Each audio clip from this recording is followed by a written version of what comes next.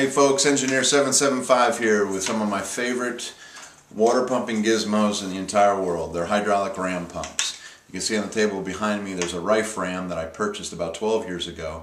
I've used that. I've got it out of service now because I just put a new set of gaskets in it. Here that I'm holding is a homemade one. I've made probably 5 or 6 ram pumps for myself and for other people.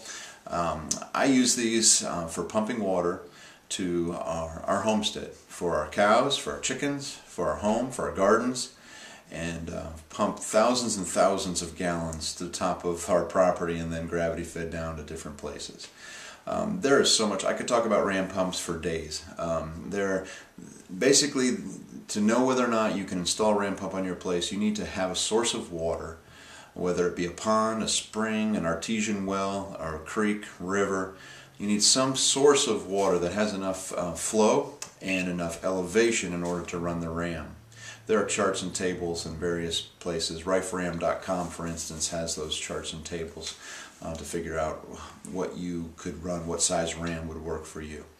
I won't get into how many things that need to be discussed, but a ram pump, the closest thing that you're going to get to a perpetual motion machine. They run continually. I am trying to build a ram. I have built a ram for under $50 that pumps 1,000 gallons of water a day, more than enough water for our needs here. And basically it has 2 swinging check valves. This is one that has run. Basically you have a swinging check valve here and you have a swinging check valve right here. And this is the waste valve and this is the other check valve. And that's really the guts of a ram pump, the cheap ones. So you can find these valves for about $6–7 in a local hardware store.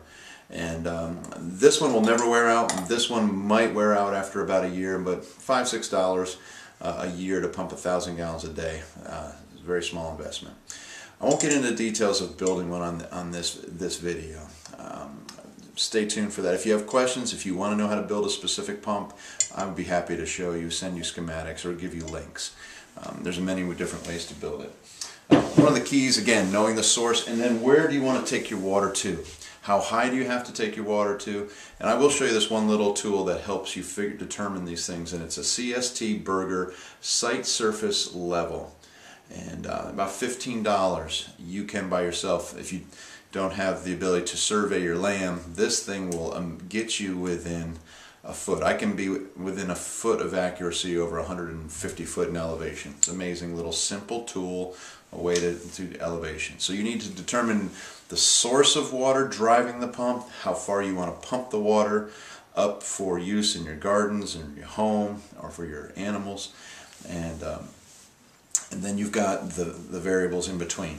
One of the key variables is the pipe that feeds the ram pump. It needs to be a metallic pipe. Why do I say that? A lot of people, you see a lot of PVC things out there. I encourage you to build, whatever you do it in metal. Because the efficiency of these pumps is directly proportional to the speed of sound in the water in the pipe. And the speed of sound in a metal pipe is much faster than the speed of sound in a PVC pipe. You can build everything PVC, they won't work as well as doing it in metal. Once beyond the pump pumping the water, you can go to PVC. PEX, Schedule 40, black pipe, you name it after that. That's not an issue. Again, I don't want to get into, and you don't want me to get into the details of the pump. If you have specific questions, I will load you up with details. This is a lot of fun for me. I really enjoy ram pumps.